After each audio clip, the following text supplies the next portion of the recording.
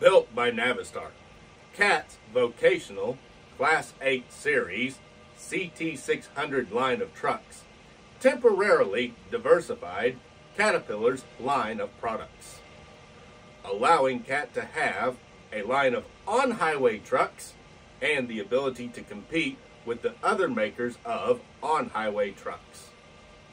From 2011 to 2016, these trucks were available at Cat dealers.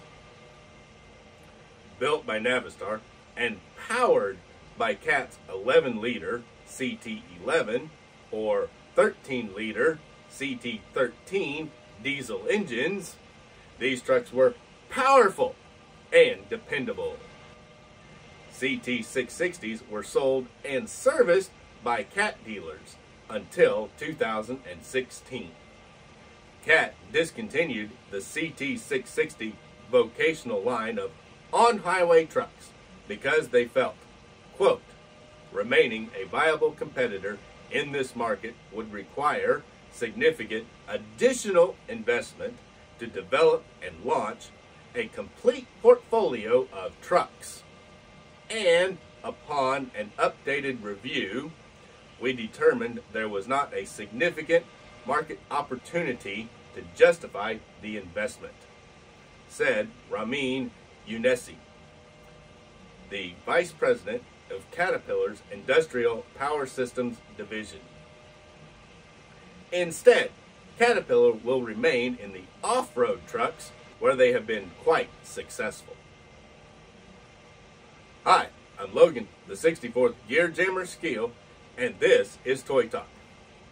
I'm standing out here at the local cement batch plant where I'm going to talk about the McNeilus Company and their history in the ready-mix industry. It will end with a review of Diecast Masters 1/64 scale Cat CT660 vocational truck platform with McNeilus Bridgemaster concrete mixer. Psst, guys, I sell these 64 scale models over on my website, diecastmastersconstruction.com. And there's a link to buy these very affordable trucks in the description below. Also, while you're at it, go on and subscribe to my channel to stay up to date on all the best die-cast cars, trucks, farm, and construction equipment for your collection. Created by Garwin and his brother Dennis McNeilus on July 21st, 1970, and later sold to the Oshkosh Corporation in 1998. McNeilus started out to make concrete mixing and handling easier. By 1973, their first batch stationary plant was built, securing their place in the concrete industry. In 1976, McNeilus introduced their first concrete mixer, changing the industry with a far superior ready-mix unit. 1978 comes along, and with it a revolutionary development in concrete mixing when McNeilus introduced the Viking front discharge mixer. There have been front discharge mixers before this, but none had been very successful. This mixer allowed the driver to easily see where he was going and allowed him to easily drop his load. 1979 brings out the Bridgemaster 1 mixer. The Bridgemaster gave a better weight distribution for a standard rear discharge mixer truck by adding a fold-down rear axle that extends the length of the truck to spread the weight over the entire Federal Bridge formula length. By 1980, just 4 years after building their first concrete mixer, McNeilus becomes the most popular concrete mixer brand in America, thus making them the ready-mix industry leader. 1984 begins a partnership with Oshkosh that would eventually end with the sale of the entire company. Oshkosh contracts McNeilus to build front discharge mixers under the Oshkosh brand. By 1989, McNeilus had the ready mix line well in hand, but needed another product line to offset the very seasonal nature of the concrete business. So they introduced their first rear load garbage truck prototype. Having pretty much perfected the concrete mixers, McNeilus takes the 1990s to focus on new innovations in the refuse collection industry. By 1997, Oshkosh had begun to acquire McNeilus, and in 1998 finalized the purchase and integration into the Oshkosh family of brands. The McNeilus brand is still committed to improvements and new innovations with the vast resources of Oshkosh to continue the developments. Included in these developments was the Bridgemaster 5 mixer in 2000, the M80 series concrete mixer drum in 2014, and a new mixer controls platform in 2016. Who knows what the future holds for McNeilus ready mixers? But to be sure, they will continue to lead the industry in innovations and technology to make mixing and delivery of concrete easier for both the driver and the contractor on the job site. Now, let's head over to a job site and talk about the Diecast Masters Cat CT660 with McNeilus Bridgemaster concrete mixer truck in 64th scale. And here we go, guys. This is the CT660 Class 8 Vocational Series truck, cab and chassis by Caterpillar, with a McNeilus Bridgemaster mixer unit on it. It is in cat yellow with a cat yellow drum, white fenders, and other white parts to the mixer unit. It comes in Diecast Masters box. It's 1/64 scale, and it is die-cast metal. Item number is 85632. Now, let me go on and get it out so we can really look at this truck up close. And there it is out of the box. It also comes with 2 extra little chute pieces, so you can hang onto the back right there. They're 2 individual pieces, and then you can add them on if you want. Set that aside. Now let's pick up the truck. It does have some plastic parts on it. It's not 100% die-cast, but no die-cast model that I know of is 100% die-cast.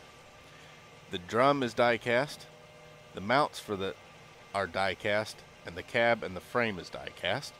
The wheels are plastic with soft rubber tires. They didn't chrome plate the wheels on this one, but that's alright. It has a ladder here. It has a water tank for washout, and then it has its fenders with mud flap on the front and on the back. Up a little closer here, you can see it has Cat in the air intake. There's the Cat logo, door handle, exhaust stack with the muffler, and it has a decal for the heat shield on the muffler. There's a fuel tank, step here, and then you can see the 10-hole wheels, soft rubber tires, marker light, and you can see the big fenders here, which are painted in a matte black, because on the real one they're actually a rubber material. Now, pulling them forward a little more, there's the water tank, another tank, there's the motor that turns the drum, the mount, fenders, ladder so you can climb up and check inside the chute. There is the Bridgemaster wheel in the up position. It does fold all the way down to where it would be while it's on the ground, just like that, so that you could have that wheel down and have the truck in a bridge formula legal for your weight. The rear chute sections can be attached to it, and this does rotate, which is a really nice thing, so you can rotate the chute. In order to raise and lower the axle, you got to do that. You got to put it in the middle so that the axle will go up, and then you can turn that around it. Real easy. Now around to the front. It has the big Cat logo right in the center of the grill, A great rendition of the grille with the metal surround painted in silver. It's not chrome plated. The bumper is also painted in silver. The headlights are just little silver tampos. They didn't put individual jewels for headlights, driving lights, or turn signals. And then they painted the turn signals orange. The windshield is a nice hard plastic, and I don't know if it'll focus on it, but it does have the Cat logo on the back of both high back seats on the interior, and it has a dashboard and a steering wheel. That's all for the interior. There's a silver painted up here, silver painted visor with the 5 roof clearance lights. Then all the way up on the roof, it has molded in but not painted air horns. A real nice touch would be to paint those silver. Wouldn't be too hard for a skilled modeler. Also, it has 2 hard ABS plastic mirrors, and then they put an orange piece for the turn signal reflector that goes on the outside of each mirror. Really cool. Round on the passenger side here, back her up just a little. Around here, you see very much the same, only over here you see the battery box and the air tanks. Fuel tank is a little bit smaller, and it's got steps there, door handle, Cat logo, fenders, mud flaps. It rides on floats up front, duals on the rear drive 2 axles, and then it has singles on the lift axle here, the pusher axle, and singles on the bridge axle on the back. You can see the other side of the hydraulic motor that turns the drum. You can see the water tank and then the other air tank. Now I'll set him down just so I can show you that the drum turns. See how it's rotating right there. Really cool. That is a die-cast metal drum. Then they painted it cat yellow.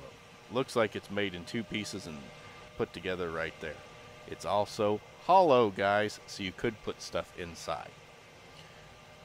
Now we'll go around to the back here, and there we go. It has its 3 roof clearance lights up there in red, brake lights, and brake lights on the fenders as well. It has the ICC MC, the bumper on the back, and then their DOT striping isn't quite right because there's no white in it. They just did black bumper with red dots on it, so it's not quite right, but close enough. And then you got the Cat logo on each mud flap. Really cool. They just painted them white Cat logo right there. You can see the chute, and then you can also see where the mix would come out, land on the chute, and come down. And you can see how that axle just folds right down. Also, if you look close, you can see that it is actually hollow into the drum. And way in there, how they're holding the drum together, there's a screw on the inside. Pretty cool. Probably can't see that from here, but it's in there. Turn him up this way, and then you can see how the loading chute dumps right into that hopper. Then the unloading will dump it into the unloading chute. Then that just folds up for transport mode when you're empty, because there's no need for that when you don't have the extra weight, or if you're running a light mix load. You just leave that up to save wear and tear on the truck. Now we'll slip underneath, and there we go. You can see the nice tread pattern on each tire, the floats up front, duals on the drive 2 axles, and single on the pusher. There's an air tank there, a semblance of the drive shafts cast into the bottom of the frame, and a semblance of suspension system there. Not the greatest, but it's there. And then it's a little bit of bottom of the engine detail. Now there is no steering on this truck, but for the price point, I would not complain one bit. You don't get steering or opening hood or opening doors for this cheap a model, but it is a very nice model for the price. And up top, you can again see the top of the water tank has the fill over here, and then the other part's really cool. Now I'm going to go on and set him up here and put this extra sets of chutes on.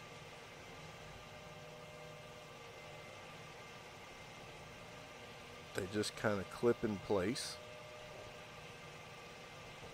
There we go. Then we've got the truck sitting here out at the Bird's Eye Frozen Foods plant, where they're going to work on upgrading one of the docks because they had some problems with the concrete.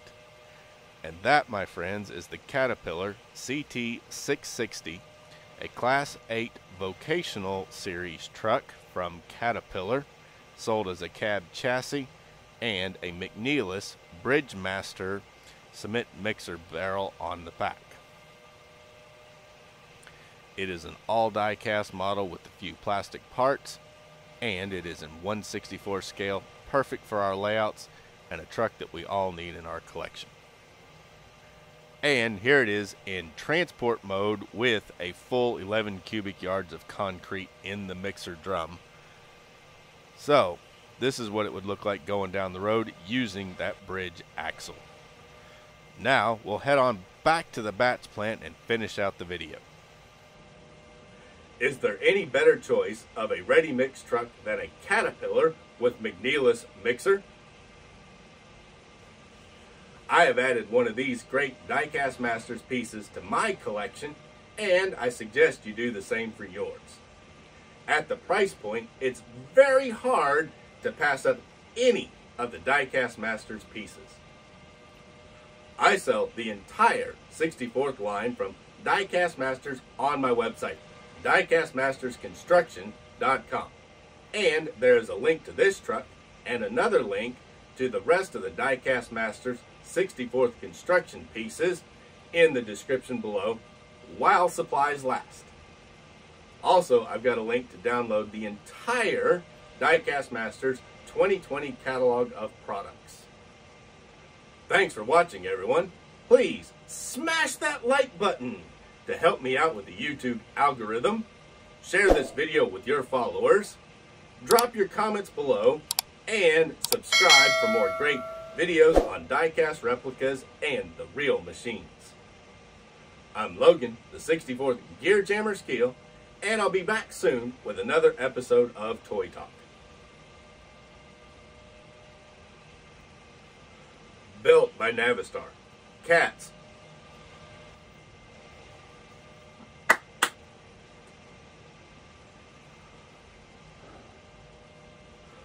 Built by Navistar.